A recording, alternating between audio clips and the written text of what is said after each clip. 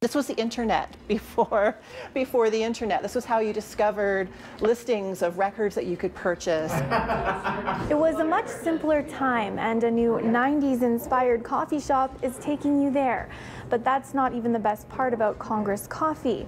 It's a new space for artists of all mediums. Pre-internet opportunity where the coffee house was a place where you came together, you met with your friends, you learned what was going on in your community, you created things that were happening in your community. Why not have live music with your coffee? Nicholas Papai does community outreach for the cafe, working to fill this space with music, art, and events. This stage here aims to fill a gap in the city and in its own unique way. So I really like it when artists will come in and they enjoy a space that they're in and a feeling of creativity that goes along with, just being comfortable, and that is something that's not really been offered too much lately. Located in the Greenview community, it's a coffee shop not lacking personality. And while the 90s have largely inspired the cafe, it's these posters from past shows in Calgary that really encapsulate the era. Posters from so many great venues in Calgary, the Westward Club, the Night Gallery, the Republic.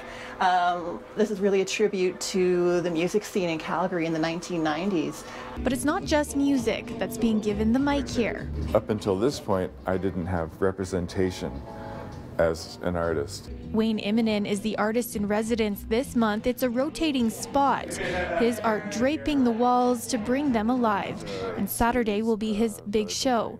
People can purchase and enjoy his work, some of which is upcycled. I did some dumpster diving, and I rescued about 50 albums. It's nice to have them seen in real life as opposed to just on my Instagram feed. So. On top of music and visual art, creators can bring forward their ideas, and it probably won't be turned away. A poetry night or a Dungeons and Dragons night or open mic, starting to really become a place where artists can hang out.